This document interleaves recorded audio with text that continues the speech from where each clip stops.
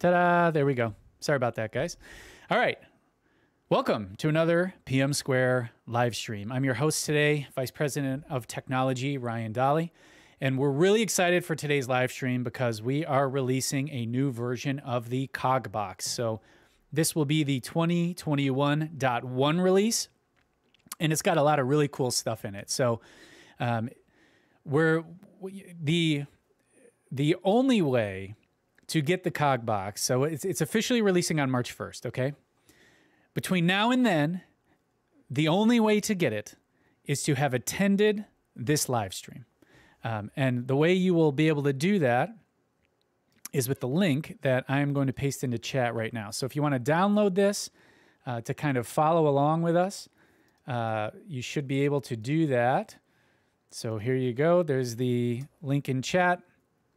And that is going to allow you to download this version. Like I said, it's not going to be live for everybody else until March 1st. But for those of you who attended this live stream, you have access to it starting today. So we're really excited for this. I'm going to loop Paul in a second. We've done a lot of work to make sure that we can have Paul live on camera and that things should go smoothly. And before I do that, I'll take a quick roll call. I see we got a lot of our regulars here. So Pat in Chicago, Sonia, of course, from Canada, Scott, good to see you again. Jonathan, hello. Mark McDaniel, always a pleasure, sir. Yeah, Lisa from Toronto. How you doing, Lisa? Hello from the Netherlands again. Yeah, it's nice to see you. All right, so this release, if you're curious about what's in it, we had a blog post just go live, which you should be able to check out. So let me just make sure that it's there. And there you go. I'll paste this into the chat as well. So if you want to go and read a synopsis of what's in this, you can go ahead and check out the blog, the Introducing Cogbox 2021.1 blog. Okay. Why are we so excited to show you this today? Because one, it's super cool. And two, it solves what we think are some major headaches with the usage of data modules in particular. But it also really gives you some very nice features that you can use to help enhance interactivity reports and make reports more usable for your end users. Very powerful development tools that you're going to see. I think probably the most powerful development tool we've ever made or ever released in the Cogbox is going to be included in this. So with that said, you all know I'm just the hype man, right? With that said, I'm going to go ahead and loop in my good friend Paul Mendelson, CognosPaul, and we'll take it from there. So, Paul, can you hear me? I can hear you, Ryan. How are you? Doing great. Yeah. So, how are things over in Israel? Things are going very well.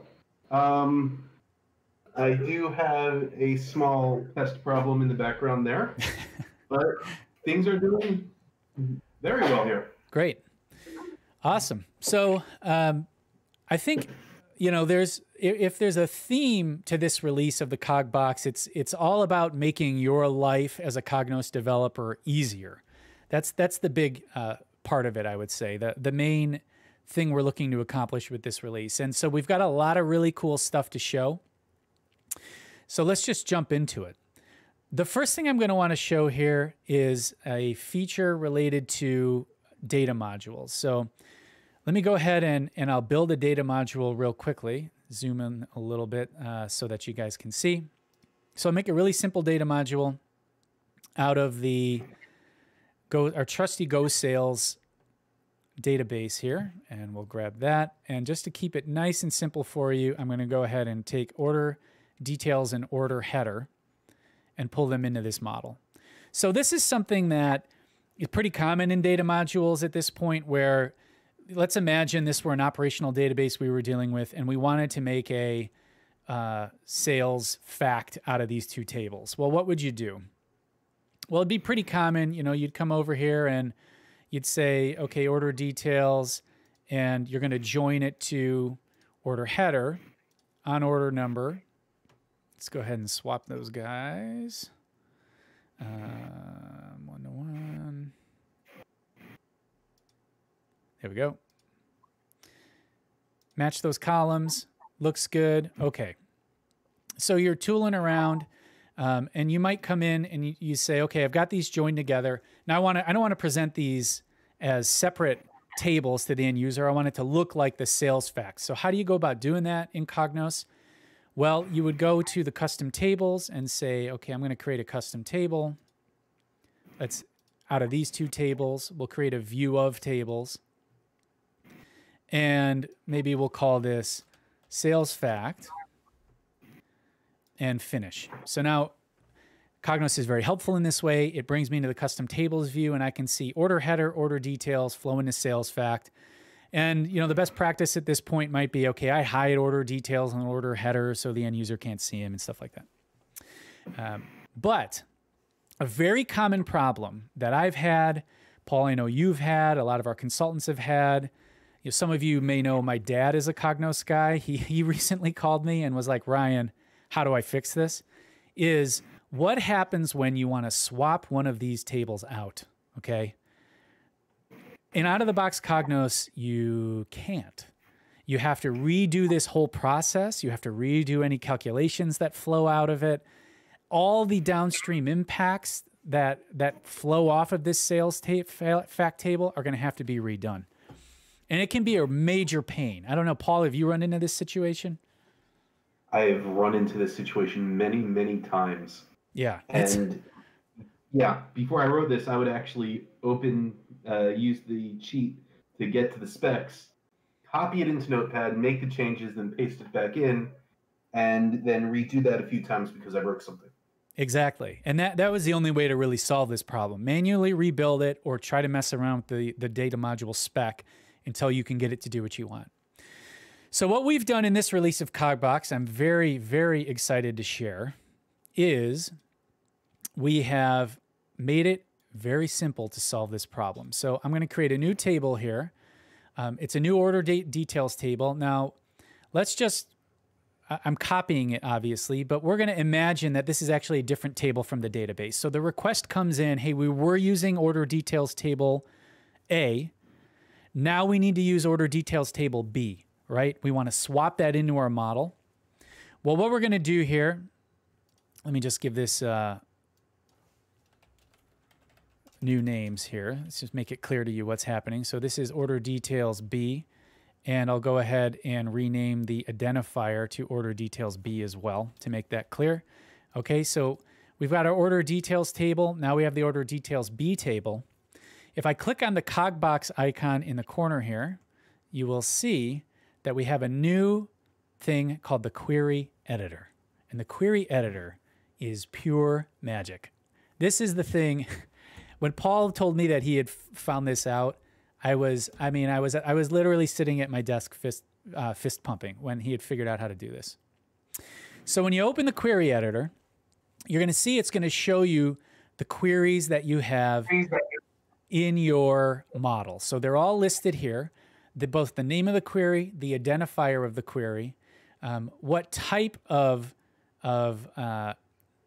query it is. So in this case, you know, your tables, the things that come straight out of the database will show up here as table.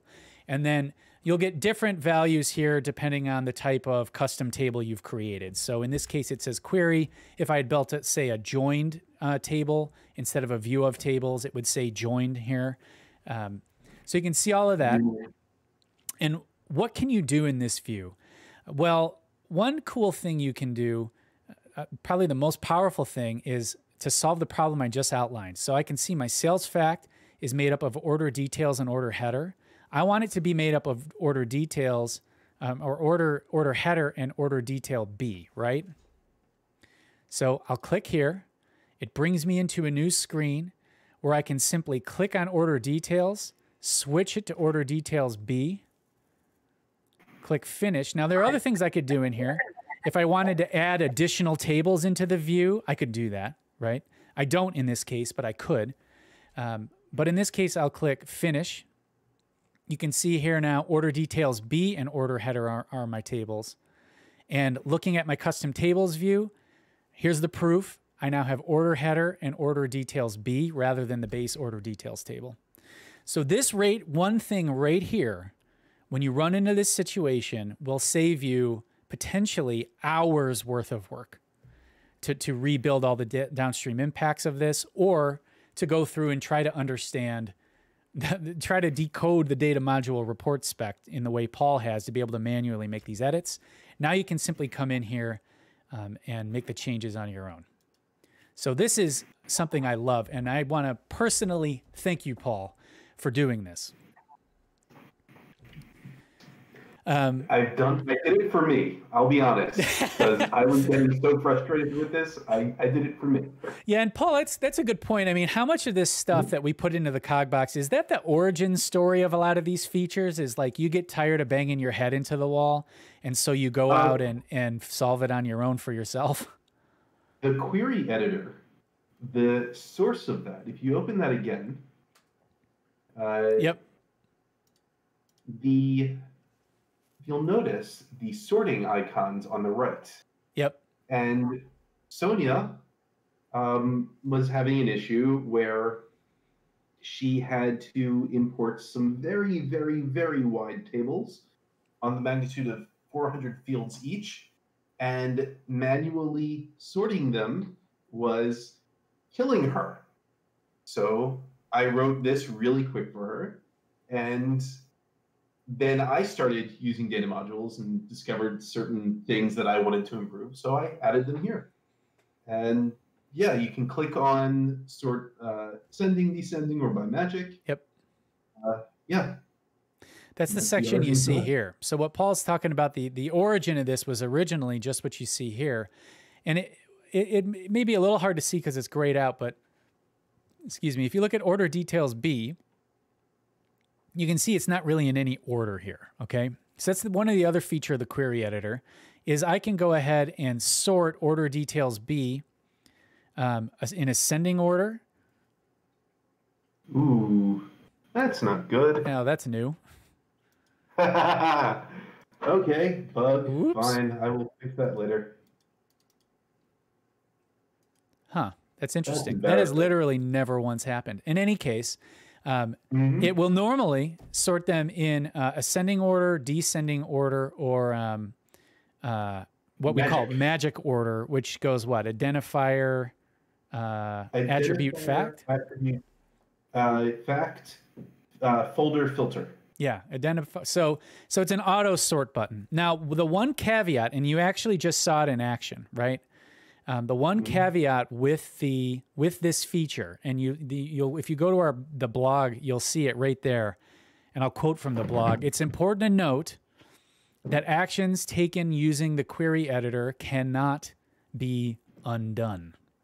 So we don't have access to the what do you call it, Paul? The undo stack or something like that? The undo stack, yeah. Yeah, why don't you explain that to people? Yeah, so every time you take an action inside data modules, it adds that action and the current state of the model to the undo stack. And if you change an identifier, move something around, it takes a snapshot of the model and then puts that into the stack. And so if you undo, it'll very quickly put the state of the model as it was before. I have not been able to figure out how to tap into that. So any changes that you make, you can't undo unless you close and reopen the data module from scratch. Right. So that gets into, I mean, a very important point. You really shouldn't be working from the production model anyway. And you should be saving your work as you go. But it is very important to know when you make a change with a query editor, the undo button will not undo that change. So that's the only caveat with that tool. Now, why exactly it just bombed out when I tried to do that, I don't know. We'll fix that after the live stream and make sure that you're all aware when the fix is in place. I've honestly never seen. I've used this a ton, and I've never. I've seen that happen before. And yeah, I see Mark's question, is this part of the free CogBox? Yes, that is a free feature. So that is available to those of you who chose to attend today. That is a feature that's available to you now. Okay, the other thing that we wanted to show was the copy parameters feature. This is another one of those things that is just the coolest darn thing. I love it so much. And I think it would be good to if Paul, if you want to walk us through this one, why don't you go ahead and request the ability to control my mouse, and then we'll take it from there. All right. Okay, so what this allows you to do is it lets you, where do we have it? Cognos products, and then base report has a number of saved parameters associated with it. So if I take a look at this, where is it? Report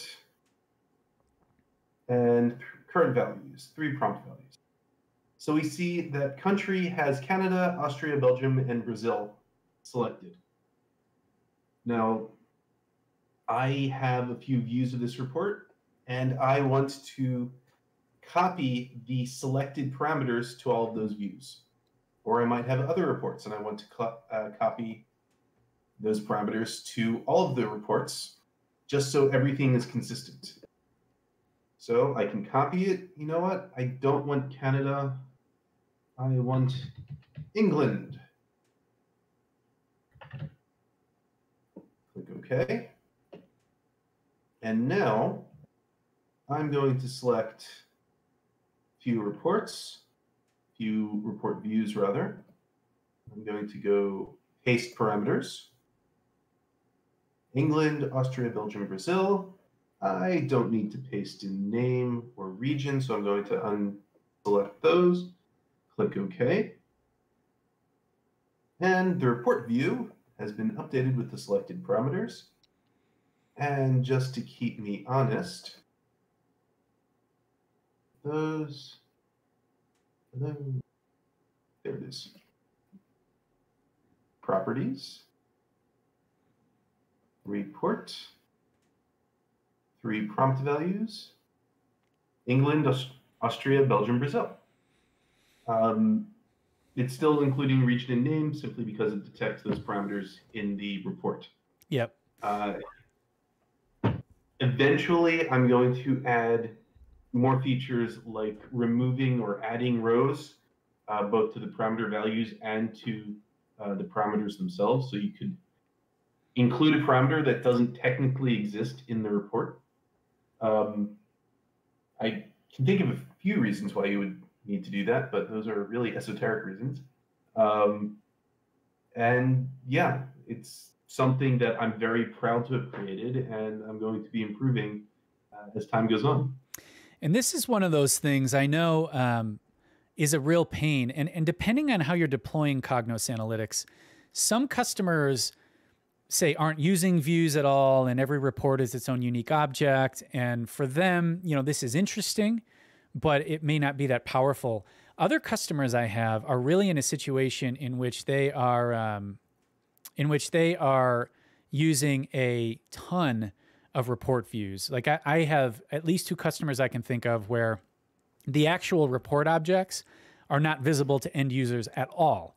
All end users see are report views, and they see a ton of them. And there's a lot of, just report view management becomes very challenging. And then setting the parameters across those report views becomes very challenging, in which there may be, you've got a base report, and then you've got 100 report views off of it, and you just want to make a single change where, hey, instead of referencing 2020, now we want the prompt to reference 2021 or something like that, right? Now you can do that in bulk across all of the reports that share that parameter. So this is a massive time saver for some customers out there. I know I've talked to a number of people who really were excited about this functionality when we shared it with them in the preview stage, and I'm happy to finally be able to bring it into the production Cogbox product. I see Scott asking what version of Cognos does this work with.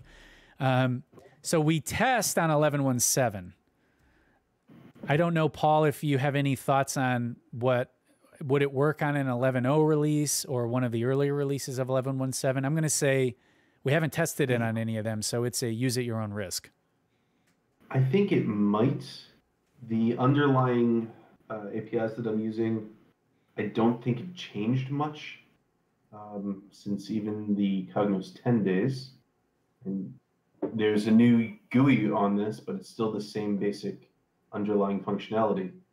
Um, I suspect it would work, but I'm not going to promise anything. Smart words. Yeah, so it's officially tested on 11.1.7. If you are trying on an earlier release, obviously I would say the further back in time you go, probably the less likely it is to work.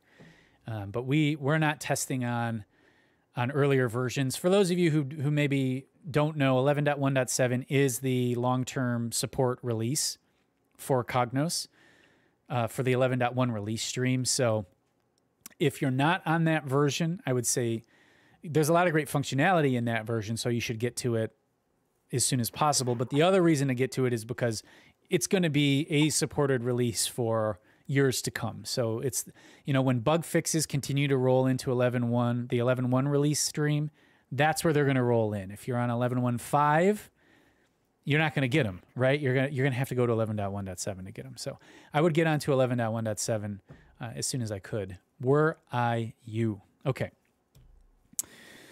More reason to upgrade. Exactly, Chris. I still occasionally talk to customers who are on Cognos 10. It's not, it's gotten less common over the last year, I would say. Maybe a year ago, there was still a decent number of people out there on Cognos 10. It's definitely getting rarer, but they're still out there. Okay. Any final words on that feature, Paul? No, I think that's pretty much it for now. All right, so that is also a free feature. So that is available in the public, the free CogBox free release that is available today. All right, what else do we have here? So now we're going to transition from what we kind of sometimes refer to as tricks, right? Those are kind of things that enhance the Cognos UI, the Cognos modeling experience, report developing experience. They're generally accessed through the CogBox menu that you see throughout the environment. So whenever you click on the CogBox menu, you kind of see the tricks that are available in the user interface that you're using. The second thing that we have are, of course, custom controls, right? And this is really where Paul's Cognos wizardry shines. And what we're going to be looking at from this point forward are custom controls that are available in this CogBox release. Now, not all of these things going forward are in the free version. So I will make sure to call out what is and what is not, because of course, that'll be something you want to know. Now, we have this report that we call the fancy report at PM Square. And it's something that, like, as we develop new utilities, new custom controls, new ways to visualize things, this is where we kind of put them all in the fancy report. It keeps getting fancier over time. So let's take a look at the fancy report here and start to walk through some of the new features in this release of the CogBox. And one thing, if anybody from IBM is watching, one thing that would be great for us is if we could please get licensing permission to just put this on the public web so that people can see what cool stuff can be built with Cognos. That's my request for you guys. Okay. So the first thing I'm going to point out here, there's really three features that we're going to talk about. Okay. One is the export to PDF and Excel buttons. Those are part of the free release. The second thing we're going to talk about, or rather, the first thing we're going to talk about it immediately, because actually one of the features is on the screen right now, is something called Perform Actions. Perform Actions is by far the most powerful enhancement to Cognos we have ever made, by far. And then the final thing we're going to talk about is a new export to PowerPoint that will allow you to take reports and really, in a fine-tuned way, create a single-click export to PowerPoint that is just going to blow your socks off. But first, we're going to talk about Perform Action, because you'll notice that there's an alert at the top of the screen. It's using the Cognos alerting system, and yet it's alerting me about something that's contained in the data. It's telling me the following product lines are below target: golf equipment, mountaineering equipment, and outdoor protection. And you can see on the fancy report dashboard that indeed golf equipment, mountaineering equipment, and outdoor protection are below the sales are below their target. This is something that can be done with Perform Actions. So what perform action does, and I'm going to do my best to give you a high-level overview of it and then hand it off to Paul, is basically perform action allows you to step in when certain things happen in Cognos and perform an action. For example, when a report runs for the first time, an end user clicks the button, the report starts running. You can jump in at that point and start manipulating things like prompt values or what's displayed on the screen, you know, based on params in the report or data that may be being pulled, things like that. Likewise, when an end user submits a prompt, you can then step in and based on the prompt value, change how things are displayed on the screen, or, you know, if someone selects param A, then you know, set the same value in params B and C, that sort of thing. It allows you to really be targeted to jump in when Cognos is doing something and say, hey, Cognos, hold up a second. Before you finish, I would like you to carry out these commands first. So that's the best. I mean, this all comes out of Paul's brain. Like I said earlier, I'm the hype man. So that's the best I can explain it. Paul, why don't you take over for there and show off a little bit of it? All right. I'm going to request control again. Okay.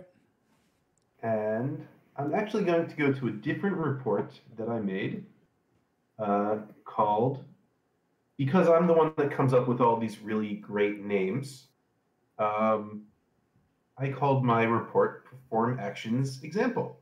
Up one. So let's up There one. you go. I blame Zoom. The lag is terrible. Let's edit the report and take a look at what it has. So in here, I've got 4 examples. The perform action script can be set to run instantly as soon as the report runs. And that's done with start on load true. We can also have it create a button. Notice in this case, the UI type is none. Well, I can also do UI with event propagation. And I'm using font awesome.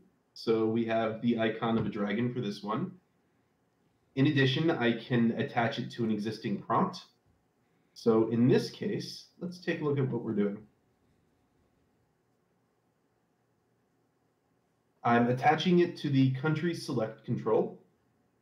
I'm setting a variable called country variable that has the value from the country select prompt. And then I'm setting another prompt, action 1, action 2. I'm setting a prompt, the country's text prompt, with the value from inside the country variable.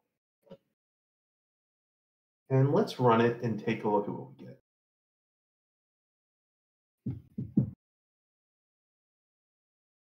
So when it loads, we should immediately get an alert. Perform action scripts can be set to instantly run. We see the icon of that dragon. We click on it, and it alerts this text item. And I'm going to select Canada. So it saves the value into a variable and then uses that to populate this text prompt.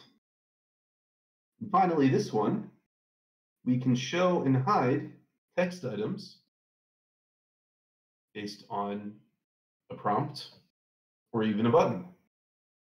This toggles it. And all of these are stackable.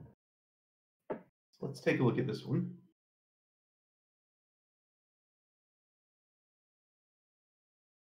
This one saves the value from set display, saves the value of the prompt name into this variable.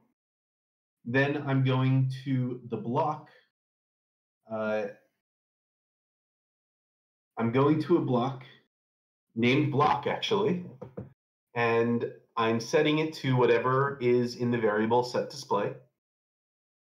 And then I'm getting the prompt values from prompt name. I didn't need to do this. I could have just used the old variable, and I'm alerting it. And this alert I'm setting as alert type success.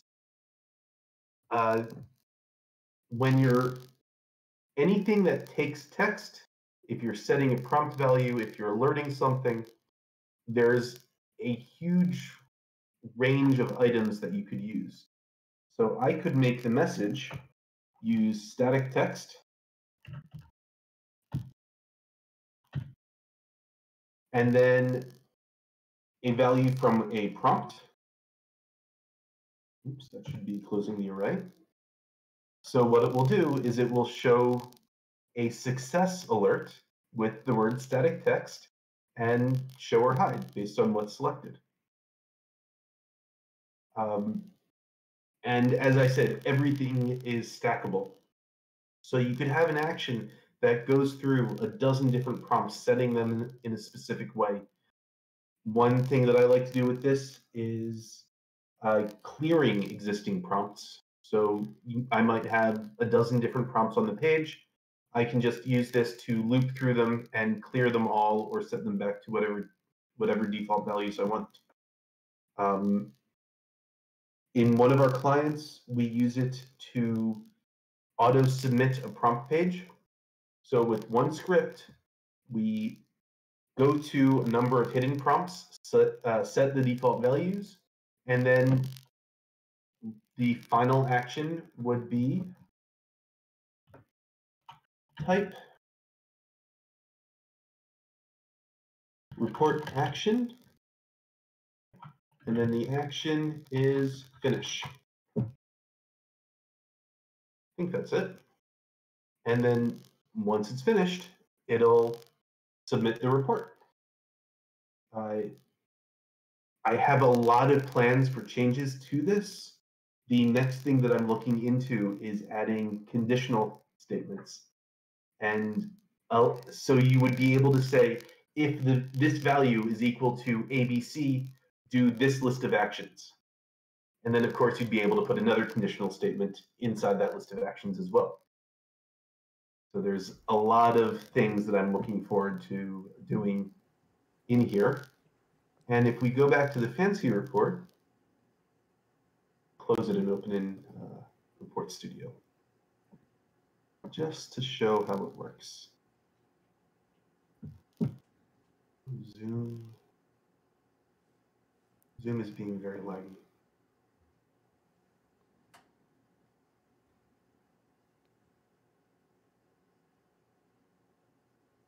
Edit report.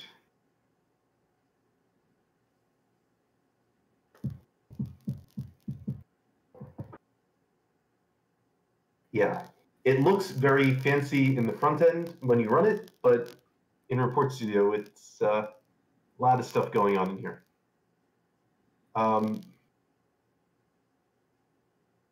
That's because you are not showing hidden objects.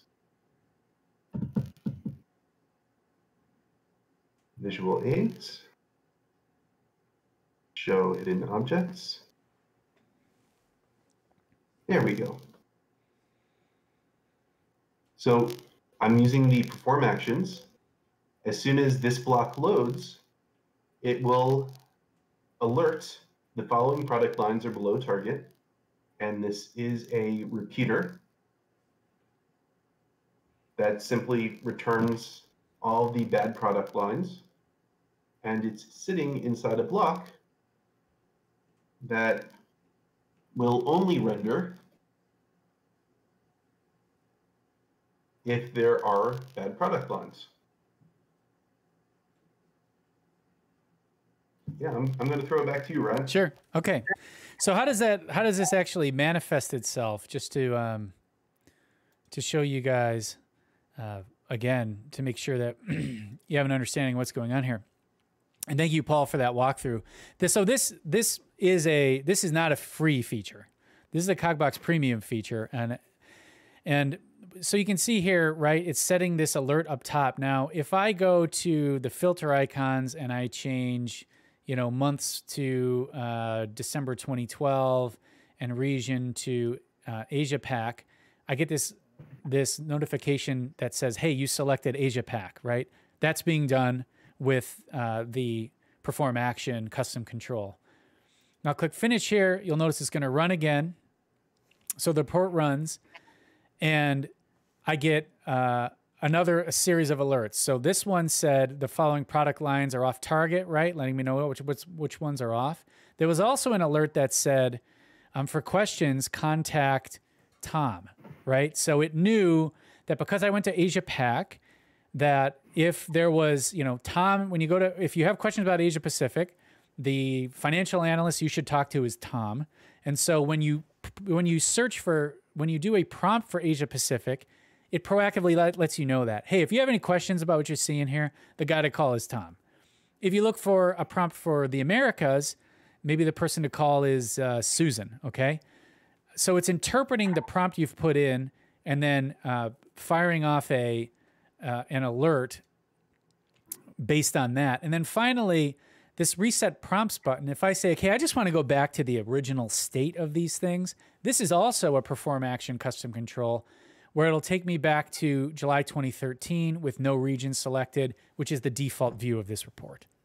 So these are the types of things that you can do with this. And it, all this and more really can be done with this, with Perform Actions custom control. It's really a very powerful thing to have in your toolkit as a Cognos developer.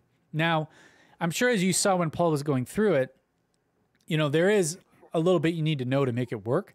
Paul has written a very good kind of user guide documentation in order to kind of walk you through it. And then obviously if this were something you were interested in purchasing, we would have some enablement hours set aside for you to get you up and running with it. Okay, so that covers the perform actions. The next two things we're going to look at, this next one I'll show you is quick, and this is part of the free release, and that is the PDF and Excel buttons. So these are buttons you can put onto a report that will create PDF or Excel outputs for you just by clicking. So obviously we all know you can run as and generate those things. But where this really comes into play is one, it's easier to just have this button with the icon than clicking here and choosing run PDF. And the other thing is that as we are increasingly living in a mobile world, that interactivity, it's just not good to try to tell people to interact with that in a mobile device, right? What you want to tell them to do, is all you want, if you're doing mobile, all you want someone to be able to see is the stuff that's in here. You don't want them interacting with sidebars, top bars, none of that stuff. And so in that case, if you want them to be able to export it to a PDF, you're going to need to have a button on the screen that they can tap with their finger. And that's what this gives you. So you can see here, if I'm going to click the PDF button, I should probably add an indicator to let people know it's actually running. Yeah, this one takes a second, theoretically. If you get 1 million downloads, I will laugh at you. I probably will. It's curious that it's taking so long. Now I'm actually concerned that, let's do manage, administration console. Try the Excel. Yeah, they're both, neither of them are working. I'll close out and open it back up. We'll try again. Dang it. We tested all this stuff in pre-production like 30 minutes before we went live, and they all worked fine. It's very funny that suddenly these buttons are not functioning. Okay. Well, they generate a PDF and an Excel file for you just by clicking on it rather than having to choose run as. That's free. Another thing to show on here is the email functionality. So you see we have an email button, and that opens up this email window. So I can say, Sonny asked if my pop-up blocker, well, it's not blocking anything, but let's take the shields down and see if that has any impact on it.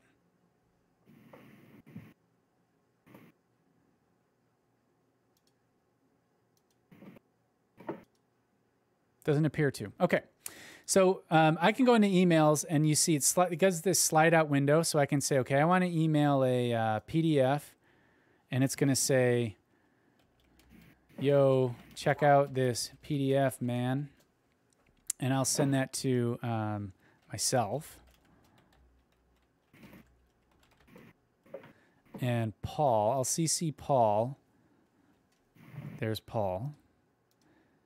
And by the way, I just tested this, and I'm getting both the Excel and the PDF very quickly. Are you really? Must be something. This could be something in my browser. I could switch over to a different browser and show it. Well, next to the plus, do you see the little download with the X button? What's that? It was okay. My browser was blocking it. All right, we'll show that in a second. So PDF and Excel, right? I want to send PDF to myself. I'm going to CC Paul, and I could put anyone else in here. Would anybody like to receive a PDF right now? If so, put your email in chat, and I'll add you to this the 2 value here. I'll just wait 10 seconds for that. Yeah, it's interesting, Paul. So a lot of times I use the Brave browser, which is a Chromium browser, but it's got a lot of like privacy features built in. And I don't know why it suddenly started to decide to block the downloads from this site, because I've done this 100 times. I mean, literally 100 times, and it never has. So it just started to. Maybe because you were clicking so often. Yeah. You tested it before, and you went from PDF to Excel quickly, and it detected it as yeah, like too many simultaneous downloads. Okay, so let's go ahead and send this. Success. The report has been emailed. And let's pop open my Outlook and just take a look at what's going on in there. So I just got it. So here you go. I use dark theme, which obviously makes this look a little funky, but as you can see, all of the visualizations are included in the body of the email itself. Here's the message I put in it, right? Yo, check out this PDF, man. The PDF has been attached. So I can open the PDF, and here's the report in PDF form. The visualizations in the body of an email, the message that I associated with it. So this is a very powerful version of kind of the sharing functionality that we have in Cognos. And again, instead of interacting with a menu, you can put a button on the screen and have your end user interact with that, which is just something I love that we have here. You can also set it to just email to the user himself without having to enter any prompts or anything like that. Yeah. Yeah. So like you could set it to default email to yourself. Like if I click that button, it will automatically email whatever I'm looking at to me. Yeah, exactly. That's awesome. I didn't even know that. You can also hard code to CC or BCC emails. So someone sends an email, you can have it automatically go into an email repository just to make sure that whatever is being sent is correct. Cool. All right. So and you can also have it email a different report if you wanted to. Right. Yeah.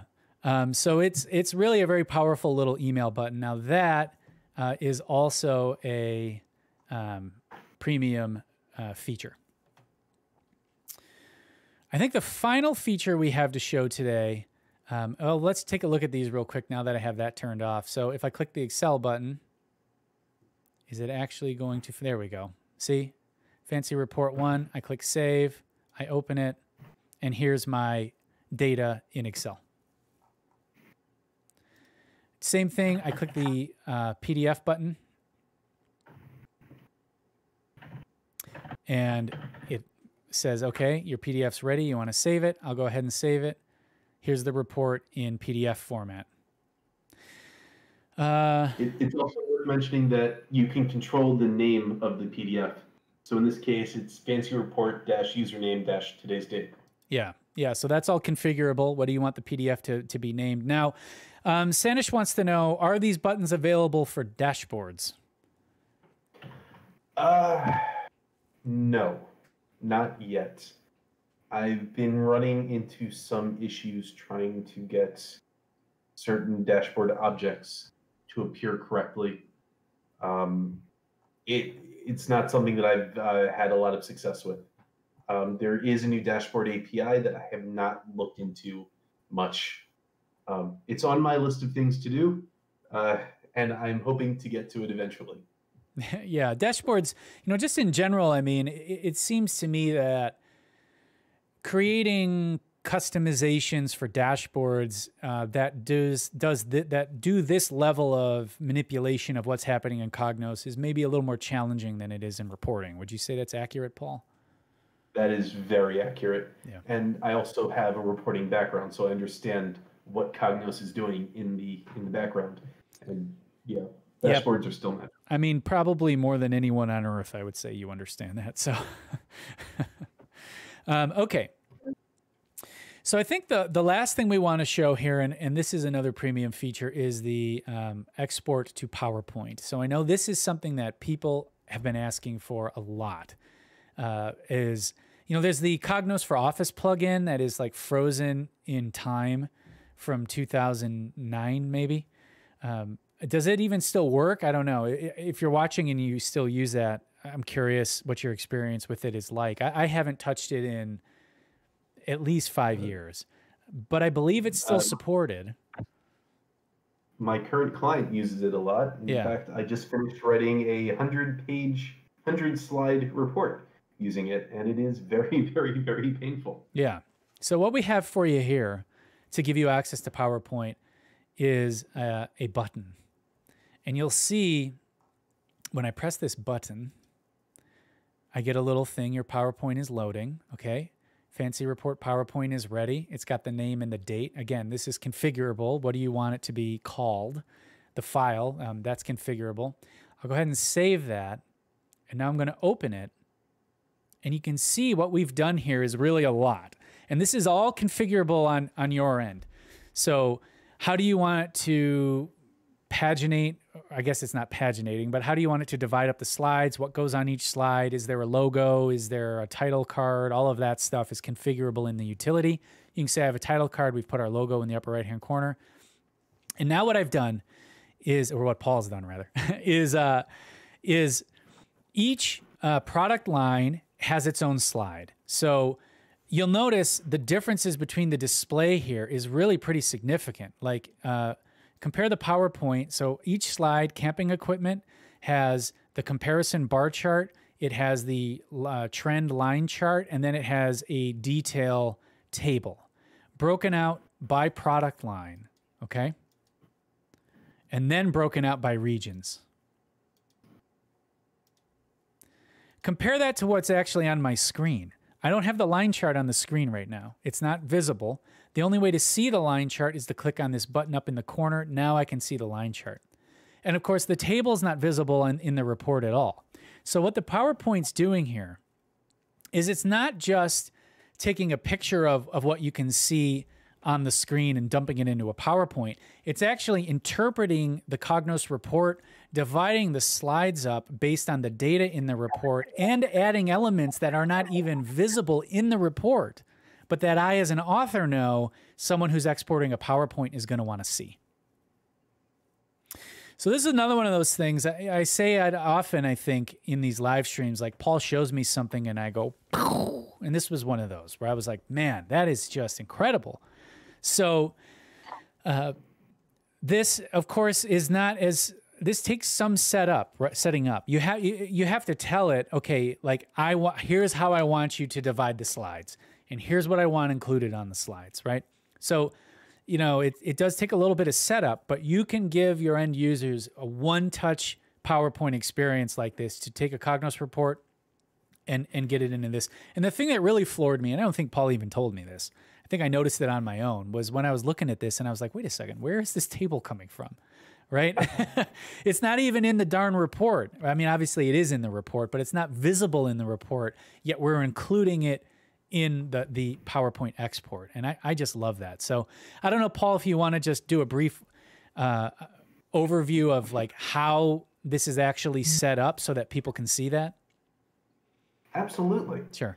So I'm going to request control again. Okay. There we go.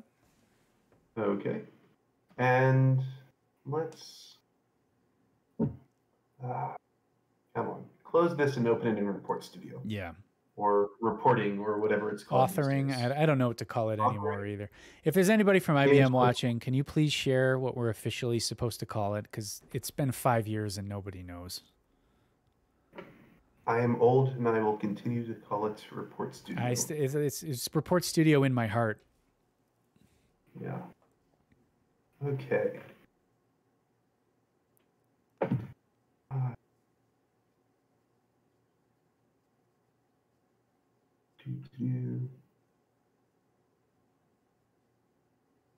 And here it is, generate. Authoring. Okay.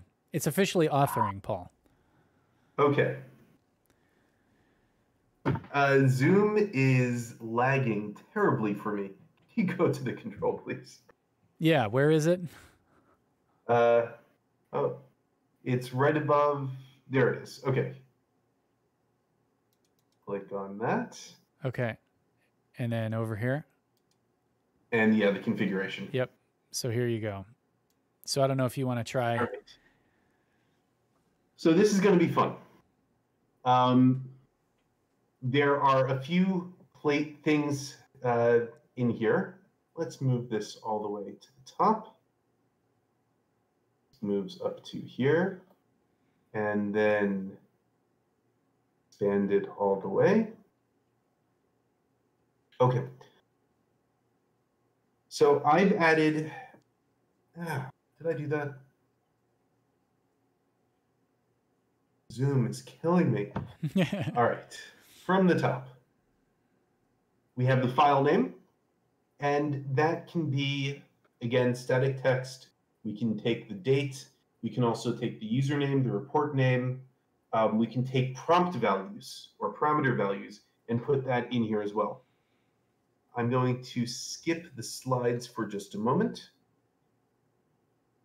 We have the master slide objects, and this is what will appear in the background.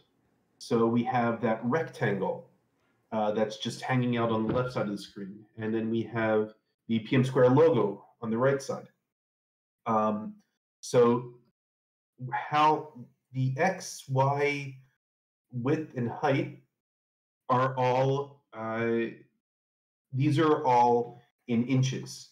And if you edit the PowerPoint and you go into the layout of each object, it'll be exactly what you have here. So the rectangle is 0.12 inches wide, 0.77 inches tall, and it's on the left side and 0.15 inches from the top. And same idea with the image. And because this is the master slide object, or the master slide definition, this will appear in every single slide that you create. As with everything else that I'm running, this is still under construction. I am eventually going to make it so you can define multiple master slides,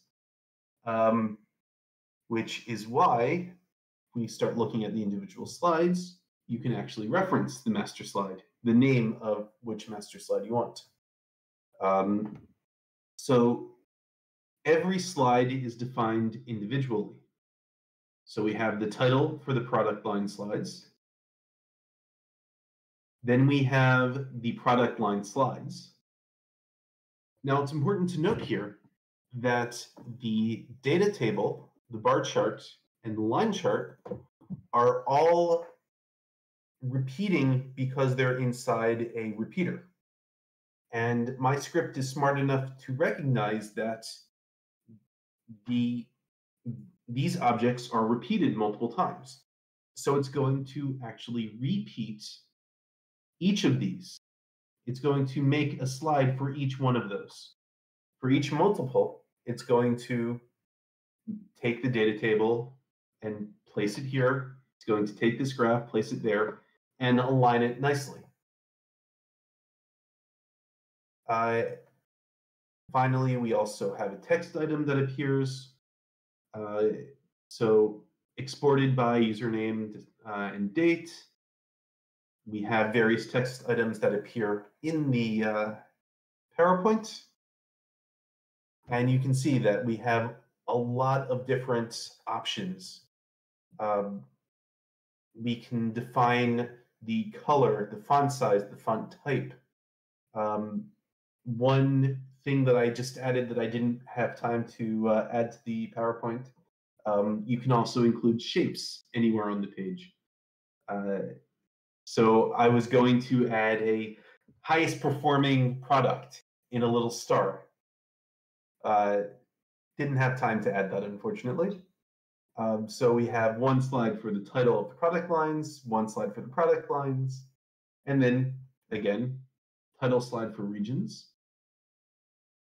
It is a little complex when you first look at it. I will admit that.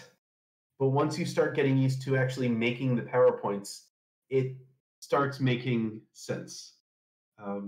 The first client that we have that's using this, I think we've got something like 5 or 6 reports using this control right now, and everyone is very, very happy with it. And I think that's a good point, Paul, is that in order to really give you the ability to have you click a single, all the user has to do is click a single button, and they're going to get a highly formatted PowerPoint that looks exactly the way you, the author, want it to look.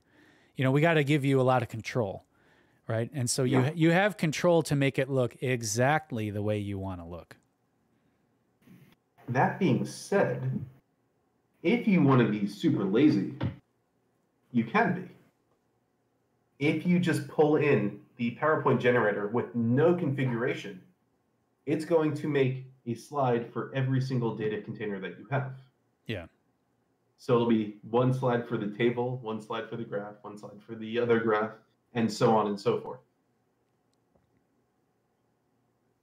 And maybe that's an interesting way to learn to use this, is to run it first and see what it does. And then, okay, well, how can I get it to combine these two onto one slide and go from there? There is one important thing to note, that it only works on objects that are on the page. So if you have a multiple page report, you can't pull objects from one page into the PowerPoint that you have on another page. Yeah. So I mentioned before that I'm still using the old plugin for Microsoft Office, and that's simply because the required PowerPoint is something like 100 slides. So I wasn't able to put it all into one page in the Cognos report, unfortunately. Yeah. And it should be clear, when you say one page, you mean like the page object in the report, right? So it's like, Right. Even if you can't see it, if it's on the page object, well, then it's available. Exactly. So that data table is actually sitting right here. Right. Never displayed in the report. Mm-hmm. It's sitting inside a block that's set to display none - block. Yep. So it's still being rendered. It's just invisible to the user. Yep. Very cool. Very cool. I see some good questions and great reactions in the chat. Bruno wants to know, is the data in the PowerPoint table editable? Yeah, it's creating a table in the PowerPoint, so you could still edit it. Yeah, so let's take a quick gander at that, and you can see here. I don't know, Paul. This just looks like an image to me. No, it's a table. Should be a table.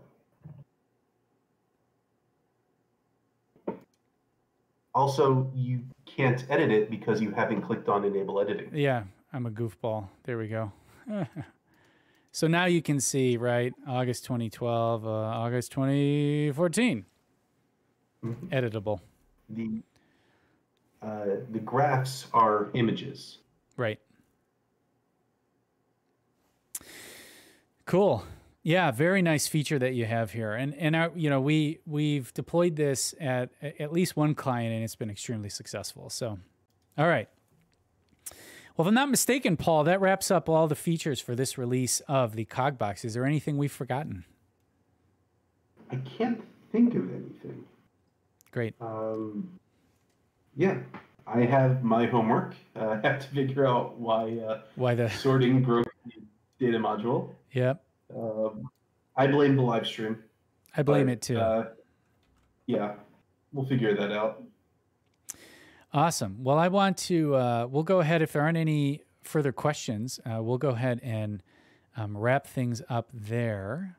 Let me just, I'm going to paste the link in the chat one more time where you can download this version of the CogBox. Now, as a reminder, this link is only available through the live stream chat. So it's not live on our website. If you were to like Google it, you're not going to find it, right? You're going to need the link. I pasted it in at the beginning of the live stream and pasted it in just now in order to download it.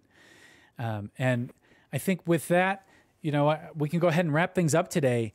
I want to take a moment really to thank you, Paul, for putting all this stuff together and making it available. You know, I don't know if I've told this story on stream before. I know I've told it to a lot of people, but when I was in 2015, when I decided I wanted to move from the customer side of the house to the consulting side of the house, I was looking for which IBM partner I would go to.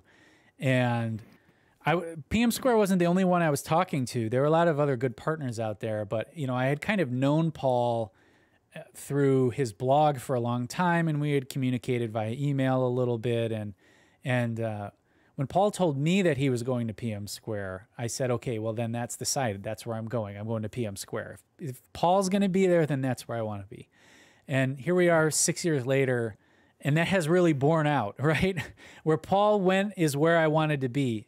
And it was really, I think the stuff you've put into the CogBox is just so incredible and extends the usefulness of Cognos for developers so much. So I think on behalf of everybody, I want to thank you for making this available to everyone. It's really my pleasure. I've always had the philosophy that the easier Cognos is for everyone to use, the more people will want to use it, and the more opportunities I will have to work with Cognos. Yeah. So yeah, it's all selfish, really. Well, I think it's worked, Paul. Definitely, you're an in-demand person, that's for sure. All right. Well, we'll wrap things up there. I want to thank you all for coming. And once again, to these sessions, I hope it was valuable for you. I know I have a lot of fun doing them. Keep your eyes peeled. We're going to schedule a few more. I think we're probably going to take a week or two off, and then we'll have some upcoming sessions scheduled. I think we're going to do one on enterprise data module management. So we are a big company. You've got big company needs. What can data modules do for you? I would expect that in the next couple of weeks. And then after that, we'll probably be looking at maybe taking a peek at the IBM GitHub integration that's available and how you can use that in your environment. So stay tuned to pmsquare.com/events where you can see what we have upcoming. And until then, I want you all to thank you for showing up today. Stay healthy, stay safe out there, and we'll see you next time for another PM Square live stream. Bye-bye. Bye.